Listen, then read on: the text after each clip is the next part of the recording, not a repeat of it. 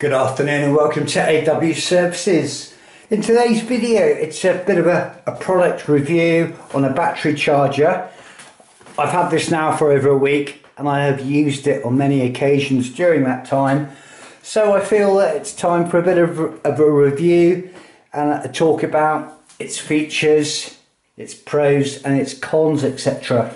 So the battery charger in question is the Clarke IBC15 India Bravo Charlie 15, available from Machine Mart, various other suppliers online, Power Tools Direct. Price varies from around £49 up to £60, so there are some bargains to be had out there when searching for the charger. But a very good little charger. It's not super heavy duty in respect of its build. It's a very consumer based product made out of ABS reinforced plastic mouldings, but overall it's very good. So with the charger from Clarke, I've had many Clarke products and I cannot fault the build quality, although they are generic, and there are other versions of this charger in its style available from Sealy, and many other brands use the same manufacturer. However, this particular charger, well packaged, very good. Just hoping the autofocus on this video is fine. A very good in-depth intuitive instruction manual warning you of all of its safety precautions as you would normally expect with any kind of appliance. But being a battery charger, you always need to make sure that when charging a battery, it's in a ventilated area.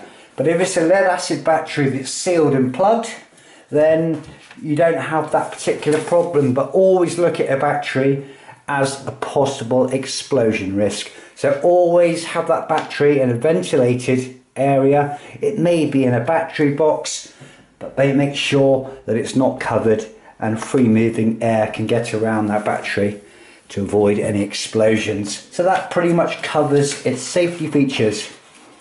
So the battery charger is an intelligent charger, so it means it's got a brain and a microprocessor built within it. So it's very good for charging a range of lead acid batteries, car batteries, leisure batteries, I've said. Again, it's only a 12 volt output, so you won't be able to charge 6 volt motorcycle batteries with it, or 24 volt truck batteries, or dual circuit batteries with 24 volts primarily as the main battery. But with the intelligent charger, it runs through a series of steps within the charger to get it charging. But this manual, this charger and its specifications are available online, so if you wish to look it up before purchasing, you can do. But with the charging process, step 1 checks that the battery has connected with the charger and also checks the battery voltage.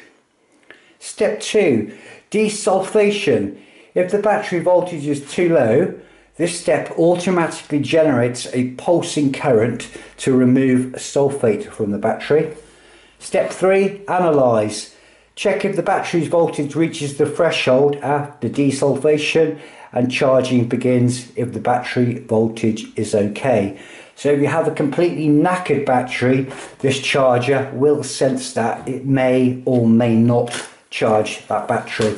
But I've put it onto a battery that I was given from a Renault Traffic 2 years ago that was reportedly flat. However, I've put it through this charger and it's charged perfectly, and the battery resting voltage after leaving it for 24 hours to rest was 12.8 volts. So 12.7, 12.8 volts in my experience denotes a fully charged battery.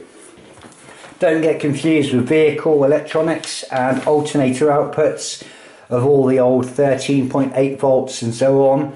That's part of a charging system in a car. This is different with a charger. So after it analyses, step 4, it then does a soft start, charges with a constant current. Step 5, bulk, charges with a constant maximum current until the battery voltage has reached the threshold. Number 6, absorption.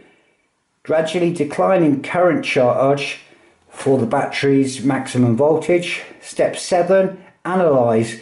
Testing the battery can hold a charge. And then you've got step 8, maintenance. But it's a very good manual, some very good pointers in there.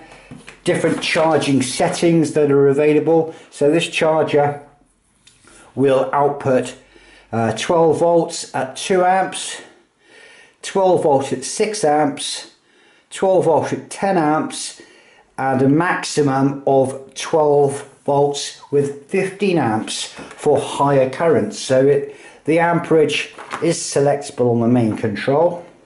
It also has a boost voltage, which it clearly says this unit can aid the starting of a car. I personally wouldn't want to ever try to use that option because you're putting too much drain on the charger and it could damage its microprocessor. That's my own evaluation of that, really. But a very good in-depth supply. This will charge up to, as listed, a 400 amp hour battery. So that covers most of the leisure batteries out there. But looking at the unit, it comes in an injection molded clamshell case. It's a 2-part case. It has your normal 3-pin British UK 13 amp plug fitted, and that roughly is about 1.5 meters of cable. It has with it a very good quality conductor cable size and 2 crocodile clips, again around 1.5 meters in length. My only gripe on the quality is the crocodile clips could be doing with some grip molded into them, because the design and holding them and trying to put them on a battery in most environments is quite awkward. The other thing about it is the plastic overmolding pretty much covers, when closed, the battery contacts. So getting good continuity onto the battery posts is something you need to check. It would have been nicer if it had less plastic, more metal. These generally are a tinned copper, so they're not the best in the world, but you get what you pay for. They can also do with some more protruding side edges to cut into the battery with some serration teeth would have been better.